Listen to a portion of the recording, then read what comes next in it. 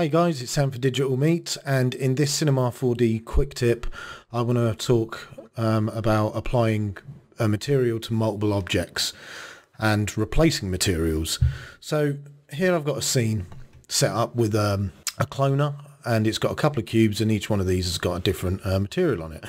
Now you might be in a scenario where you want to make this cloner editable, and when you do, you're going to have a lot of objects in here, all with material tags on them. Okay, so let's just pull this out, and there you go. So what happens if you've done this, you've saved your file, and now you want to replace one of these materials? So for instance, say I wanted to replace the blue material with this orange one down here.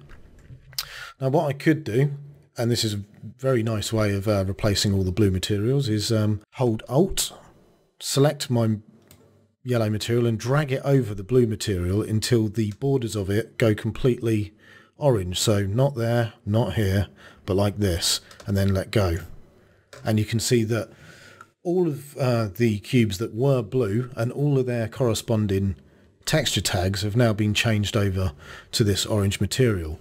It's been completely replaced by this orange material. But the only problem with doing it this way is now this orange material has overridden the blue, and the blue is no longer there, it's gone. So let's undo that, because you may be in a scenario where you want to replace this blue material, but you don't want to override it. You want to actually keep the original material as well. Well, there's actually an easy way of doing this.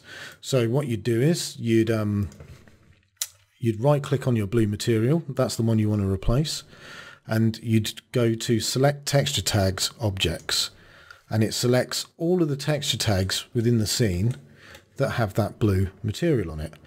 And if you look down to the attributes here, we can see that it's got 56 elements selected, all of the texture tags. And if you look in the material slot in the attributes, it says Matte 2. Now all we have to do is drag Matte 3 into this slot, and it replaces all of our texture tags with that material, and we still retain our original blue material.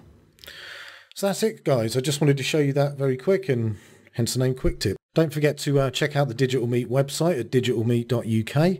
If you want to follow me on social media, there'll be links to Facebook, Twitter and Google Plus in the description. And if you'd like to support Digital Meet on Patreon and get some extra content there, there'll be a link on screen after this. Cheers for listening guys, bye!